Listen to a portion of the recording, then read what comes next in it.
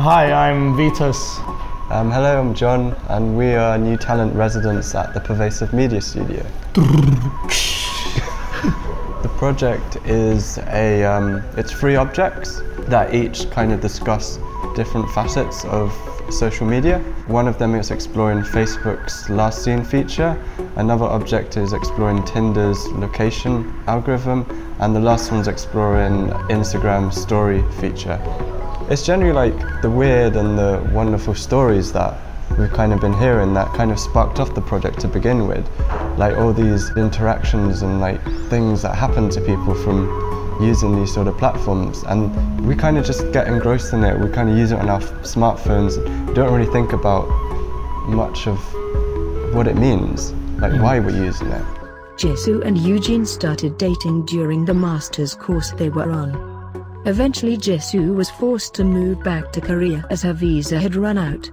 She was counting on moving back, and the two maintained a long-distance relationship. Jisoo was looking for jobs and getting quite bored. In the meantime, Eugene was swamped trying to prove himself in a new company. Jisoo would want to talk to Eugene for hours, asking for advice and moral support. She would check when Eugene was last seen on Facebook. She would know Eugene's daily habits, and would try to reach him as soon as he went online. Eugene would now avoid being last seen. He would prefer to preview messages in the notifications bar. Eugene would only reply to his other friends' messages when he was ready to be last seen by Jisoo. It was quite hard for us to explain the project, and by being here and like interacting with the other 2 groups that are part of the residency, we were able to like frame it in a more simplified way by looking at their approaches, looking at this idea of storytelling and framing the project in that way. So each 3 algorithms of each sort of social media network are trapped within the domestic objects of the 20th century. So one is a TV, the other one is a radio unit, and then the third one is an alarm clock, which prevents the user from directly interacting with a social media network, but creates a moment of self-observation. So by using the object, you can actually sort of think about what and why you're doing when you're interacting with a particular social media network.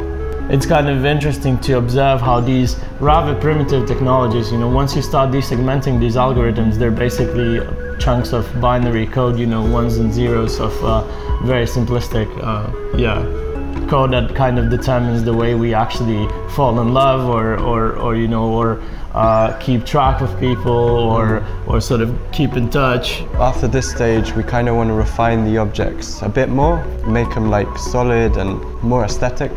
We are thinking of deploying them or sending them to different people's homes and letting them live with the object for a month or so and kind of like seeing where it goes from there. We're hoping to run the research, but also democratize in a way the artworks we are producing by just sending them out to people and instead of making them live in the gallery space. And then the next step is we're kind of also wanting to bring it to a more sort of academic space and run workshops.